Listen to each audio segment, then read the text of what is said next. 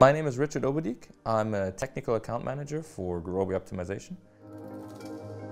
Because first of all, the product is really the best in class. I mean, there is no debate that Gurobi is really the best solver in the world, both in terms of speed as well as in terms of robustness. And with that comes, of course, that the people who develop that product are also some of the best people in computational optimization you will find in the world. Based on this fantastic product with this amazing ecosystem in the back, I get to go out to customers and show them what they can do. So whether this is very small problems that are solved tens of or hundreds of times a second to optimize certain operations in real time, all the way to one of the biggest optimization problems that Gurobi has, which is the scheduling of the NFL. So the NFL league schedule is optimized, is made based on Gurobi.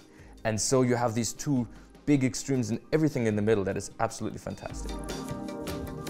This role as a technical account manager is really a role that when you come from a university or from a position where you've been working very much into technical depth and you understand your problems very well and you have a good technical understanding, but it's somehow that path is not where you want to continue. You would like to go more in a more social context, talk to other people, explain it more, presenting information and helping other people making their decisions.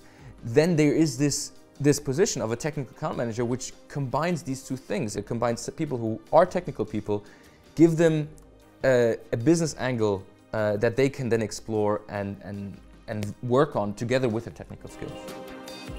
However, generally, typically my day is, I would say, around 30 to 70% of the day I spend on the phone, talking to prospects, to my colleagues, trying to engage with everybody who needs engaging on how they can utilize Gurobi and whether they have any open questions that we can answer. And the rest of my time really is then spent on answering those questions. It sometimes feels like I don't want to say superpower, but it feels a bit like you're coming as to the rescue. Somebody come and there's a problem that is unsolvable and you almost snip your finger and then the problem becomes magically solvable. And that is a really rewarding part that we also internally celebrate, where we are able to help somebody and use our knowledge that we've gained over the years to do this, help each other to get better and make these miracles happen, so to speak.